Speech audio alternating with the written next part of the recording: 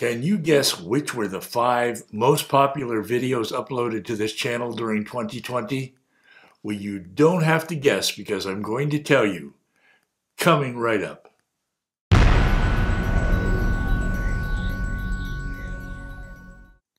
I'm Roy Smith.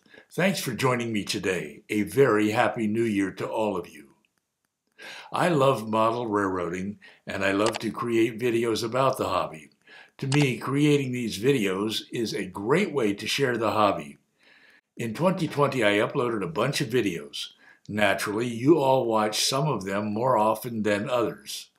I'm going to show you short clips from each of the 5 most popular videos uploaded during 2020, and after you've watched the clips, I'd like you to go down to the comments section and tell me which video was your favorite one. But perhaps your favorite video in 2020 isn't one of these 5. Perhaps it's one of the many other videos I uploaded during the year. You decide. And to help you decide, I'm going to put a link to my videos page down below. I'm asking you to tell me which was your favorite video uploaded in 2020 so that I can try to bring you similar content in 2021. All right, let's get started with the video in the number 5 spot on the top 5 list. And video number 5 is Operations, Andy's Ethanol Train. In this video, my friend Andy Henley dispatches an ethanol train from his layout to my layout. As the train crosses my layout, it delivers 2 tank cars at Crown Oil and Gas. This joint video is a wonderful way to collaborate in the hobby. And the train is ready to depart for the Evanston subdivision.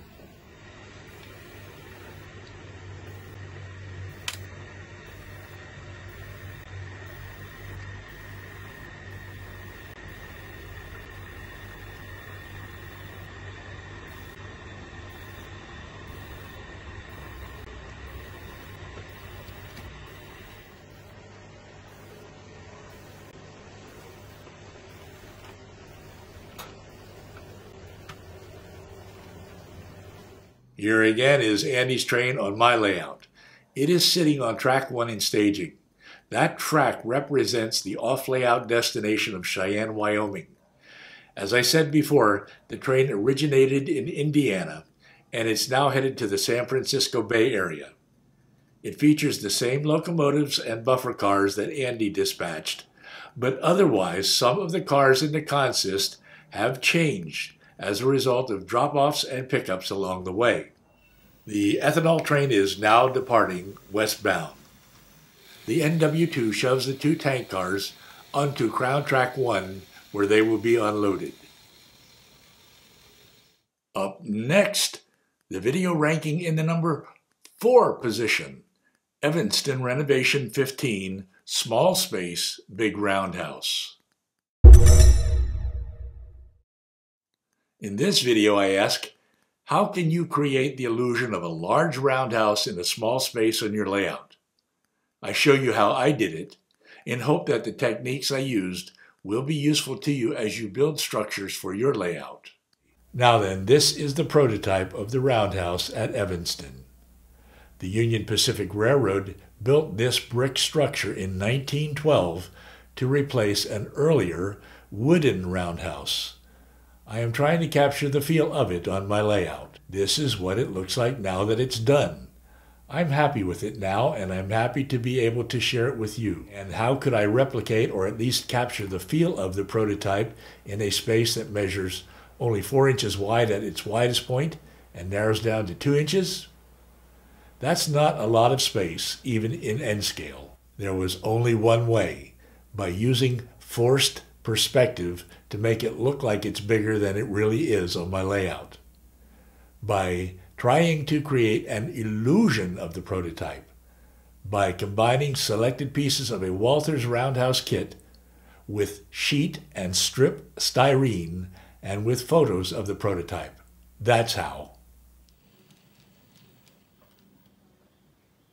Next, in position number 3, Evanston Renovation 7, Wiring the Yard. In this episode of our Evanston renovation series, I wire the yard tracks on this part of my layout. Many people say they don't like to do wiring, but it can be a satisfying task when it's done well and everything works the way you want it to. Wiring is a task that many people say they don't like doing. Well, I'm here to tell you that it doesn't have to be an odious task. You might even find it to be satisfying when it's well done and everything works the way you want it to. This is the area that we are going to wire. It consists of 5 yard tracks at Evanston. This is what the yard looks like with no wires laying around on top of the layout. What a difference. Next, I'm going to install drop feeders on each of the 5 yard tracks. Cato calls its drop feeders terminal unijoiners. Like any other brand of drop feeders, they bring power to the track. Under the layout, I connect the feeder wires to terminal barrier strips, and layout bus wires are also connected to the barrier strips. I like this method far better than using suitcase connectors or soldering the drop feeders directly to the bus wires. Everything is working just fine. In position number 2, what's a model railroader doing in Panama? Over the years, many of you have asked me why I live in Panama. In this video, I tell you what brought me here in May of 1990 and why I'm still here more than 30 years later. We also stop by my train room during the video. As a retired military officer, I could live just about anywhere, even in my beloved central Pennsylvania, but instead I live in Panama City, Panama. Why Panama, you may be asking? Well, in this video, I'm going to tell you what brought me here in May of 1990 and why I'm still here more than 30 years later. Okay, let's go. You may be wondering why I'm down here. Well, the U.S. Army brought me here in 1990 for the last assignment of my military career. In late 1991, I retired from the Army and have been living down here ever since. And in 1994, I married a Panamanian lady, and we live in what used to be a U.S. Air Force base in what used to be the U.S. Canal Zone. Let me also assure you that I have all the comforts of home down here, with an important exception. And that exception is there are no train stores, train clubs, or train shows here. And so far as I know, I'm the only model railroader in the whole country. And now my layout. This is what you see when you arrive at the door of my train room here in Panama. In fact, my train room is a spare bedroom that measures only 10 feet by 12 feet. So my layout's not very big, but it keeps me busy and it keeps me happy. It's a modern era N-scale layout set in southwestern Wyoming and northeastern Utah. And finally, in position number 1, are you ready for this? The most watched video in 2020? Automatic reversers on the main line. In this video, I install an automatic reverser on the main line of my layout. I explain why the configuration of my track plan requires me to install an auto reverser on a particular segment of the main line. First, I install a Digitrax AR1, but I'm not totally satisfied with it. So I replace it with an NCE AR10. The AR10 does what I need it to do and does it perfectly. Well, we model railroaders are a persistent bunch. So as I'm about to show you, I bought and installed a new AR1. As you will see, this new AR1 did reverse the polarity in the section of the mainline track, but it did not function to my total satisfaction. So later on, I replaced it with an NCE AR10. Here's the new AR1 installed. As I made these changes in the track, I inserted insulated rail joiners here at points A and B, effectively isolating the section of track between them. The track between points A and B is 14 feet long, and that's far longer than the longest trains that I run on my layout. There, it's all wired up. Let's try it out.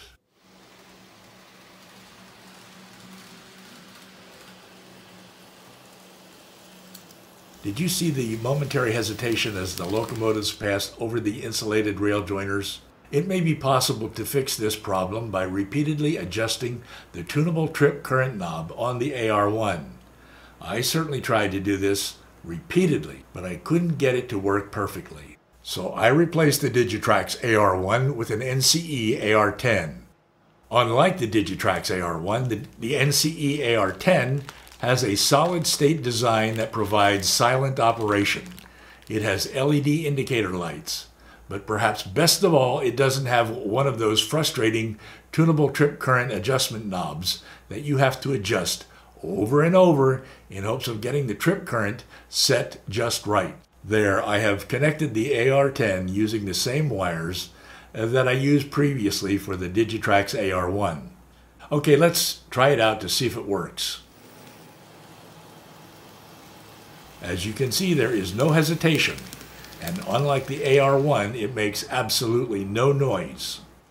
Well, there you have it, the top 5 videos that I uploaded on this channel in 2020. Now, again, here's what I'd like you to do. Go down to the comments section and tell me which was your favorite video. And remember, I will put a link to my videos page down below. There you will find all of the videos I uploaded during 2020. You can go there to look for your favorite video if it isn't one of the top 5 performers. You are helping me upload similar videos in 2021. Now then, I'd like to thank all of you for coming along with me during 2020. Stay with me for the year ahead because I think that 2021 will be even better and more fun. Thanks for being here today. I'm Roy Smith. Until next time, happy railroading.